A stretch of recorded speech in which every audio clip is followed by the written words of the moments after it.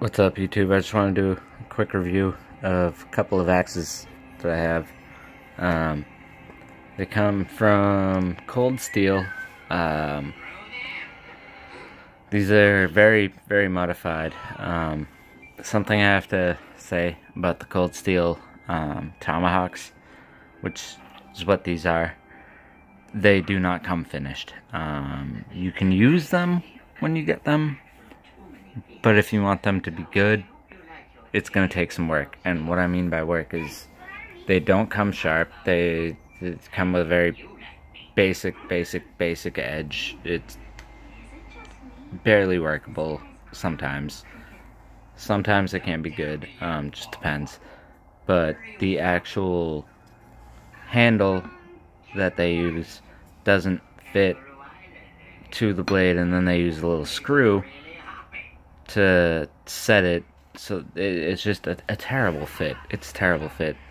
But you can just get sandpaper or a file or whatever and just work the handle down so that it fits well. And in my case, I did that. And then also for this one, I used some something kind of like a shoelace, and tied it down with also some leather wrapping, the leather string kind of. Just tied it down so that I fit the head to the handle, and then I wrapped it so that it just stays. And then same thing with this, but instead with this one, I used some kind of metal steel wire and some duct tape. The handles I completely just messed with. This is all leather wrapping.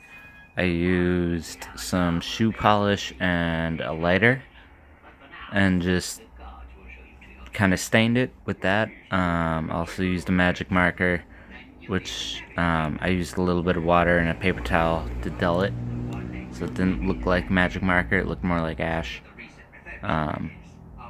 or like a burned charcoal-y appearance, to make little runes on this one. Also, this one came completely like lacquer black, like shiny black. I used sandpaper and stuff like that to file, kind of wear away at it a bit, and just I haven't really touched up on it at all since. I've had this thing for a couple of years, and it's almost kind of rusty now, honestly, which kind of sucks. But oh well. I mean, they work really well. They're good for throwing, especially this one. This one's nice and straight. I mean, the way that I did the handle, it's nice and tight. I used wax on the leather to preserve it and make it kind of more durable.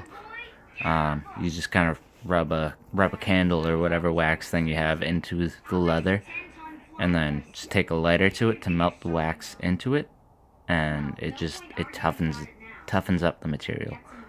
But yeah, a lighter and shoe polish got this kind of color.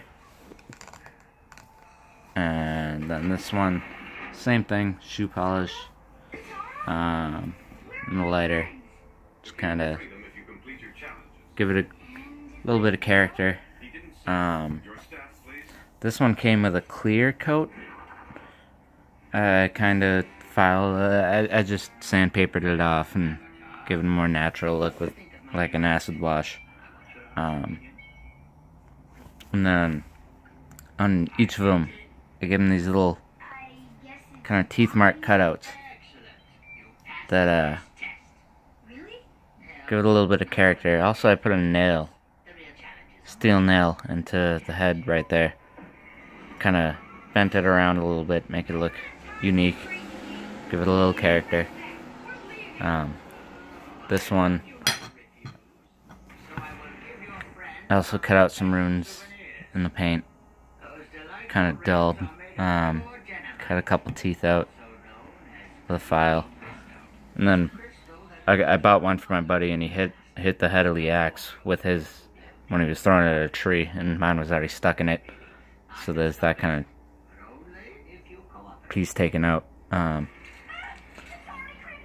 But like I said, the biggest problem with these is you really have to